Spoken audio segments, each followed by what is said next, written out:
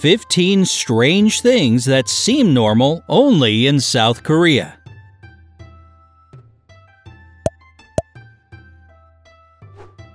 South Korea is a country of contrasts, where modern technologies and ancient Eastern traditions harmoniously combine into something totally unique in and of itself.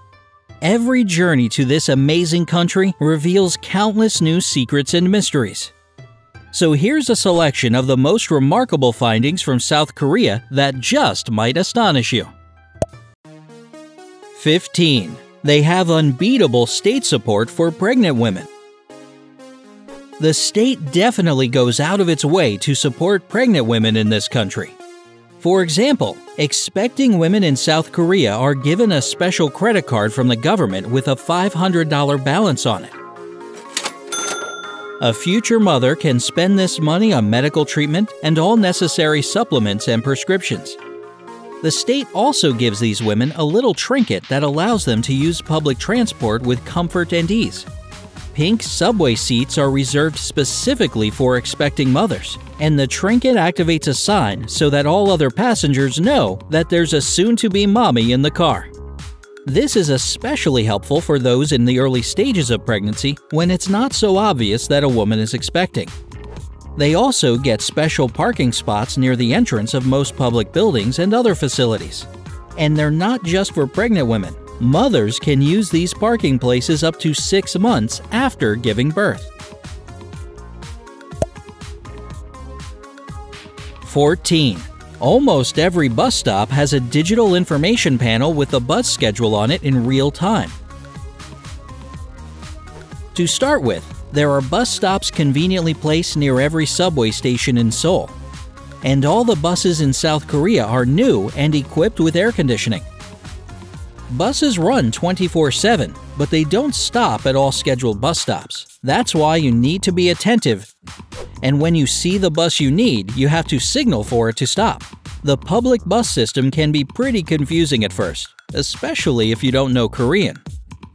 In Seoul alone, there are over 400 bus routes with 8,500 buses connecting even the farthest corners of the city. At the same time, a taxi ride will cost you almost the same as a bus ticket if you manage to find 3 or 4 people to share the cab with you. 13. It's totally normal to try the food in grocery stores. In the majority of Korean supermarkets, there are unlimited samples for you to test.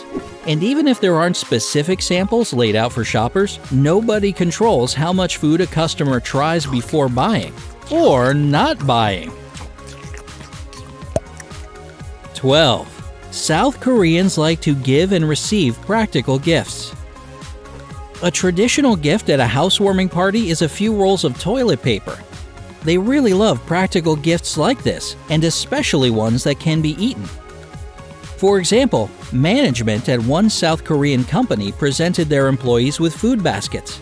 These edible arrangements come in different combinations and can be bought in any grocery store before big festivities. 11. TV hosts wear traditional clothing on the Korean New Year. And that's not the only New Year tradition in this country. The Korean New Year usually takes place in January or February, depending on the time of the second new moon after the winter solstice. Koreans celebrate Seollal, or New Year, for 3 days, on the day before, on, and after the New Year.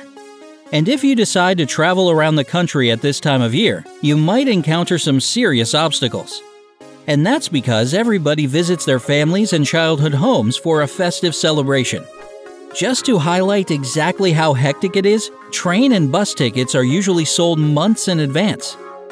As for traveling by car, it can take you 4 times longer because of enormous traffic jams. 10. Kindergartners have color-coded uniforms.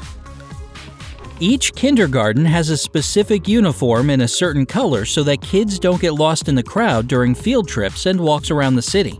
You gotta admit, this is so simple yet incredibly logical since teachers can easily spot the kids from their own group. 9. Churches give little pleasant gifts to their parish. About 4 times a year, big churches arrange free visits to dentists and hairstylists for their parish. They even have representatives who actively recruit people and businesses that want to participate in this generous program. The most common way they invite community partners is by distributing free wet wipes with their church's address on them. By the way, South Korea is home to the most visited church in the world, with a parish consisting of over 1 million people a year. 8. High schoolers study until midnight. Korean kids have to study a lot. Elementary students have classes from 9 a.m. to 6 p.m., middle schoolers go home at 10 p.m., and high schoolers sometimes have to study until 1 in the morning. That's why school libraries are open 24/7. Unfortunately, all this intense cramming doesn't help a child's development. It actually has the opposite effect.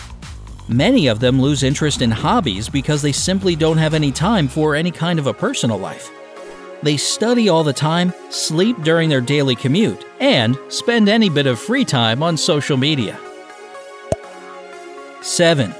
Couples like to wear matching clothes. South Korean lovebirds like to let everyone around know that they're an item.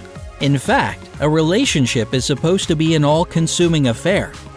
Couples use social media to brag, have cute little celebrations every 100 days, and even arrange romantic vacations almost every month.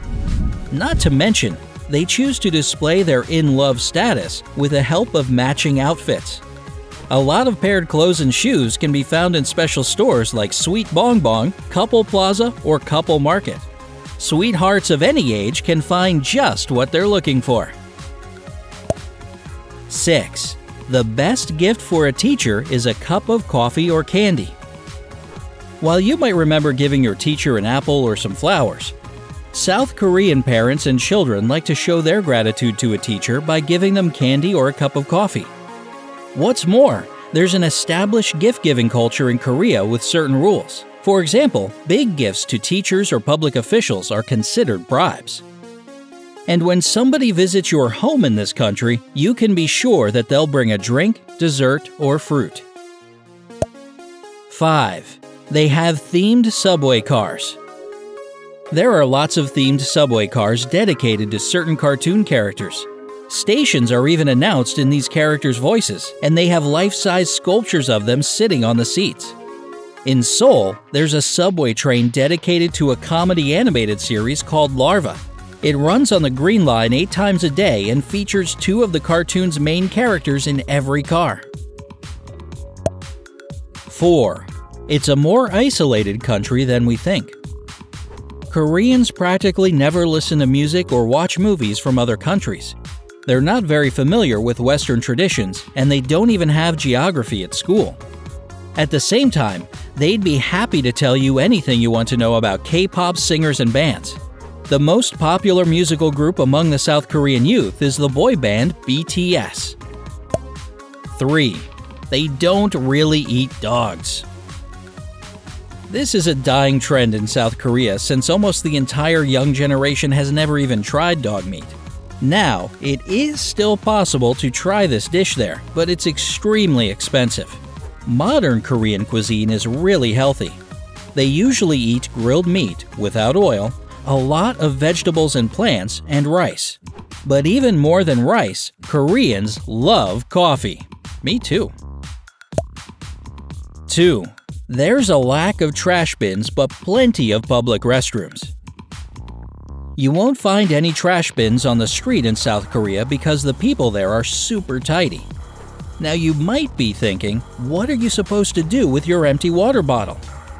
Well, there are lots of public restrooms around with trash cans inside.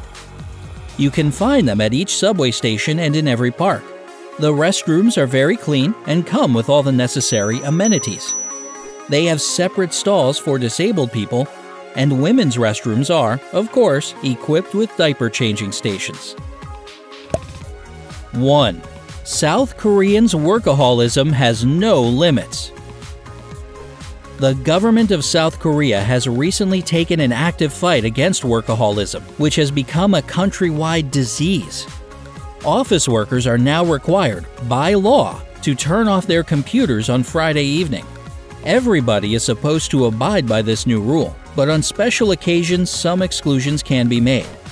Public officials are also exempt, 67% to be precise. This drastic measure is necessary to force people to have a healthy work-life balance. Still, not all South Koreans appreciate this new law.